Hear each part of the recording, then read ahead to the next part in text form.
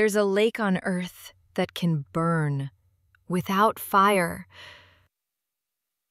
Deep beneath its surface, ancient plants and animals have been decomposing for thousands of years, trapped under layers of mud and darkness. Over time, all that pressure turns life into gas, methane. Invisible bubbles rise silently from the bottom, carrying energy from the dead.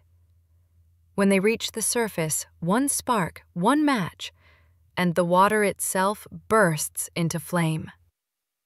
Places like Lake Baikal in Russia and Lake Kivu in Africa hold billions of tons of this trapped gas, enough to power cities or destroy them.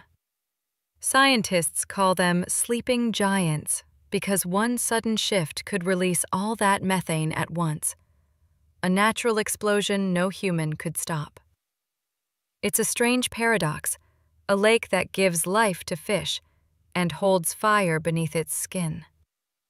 So next time you see calm water, remember, even stillness can hide a storm waiting to breathe.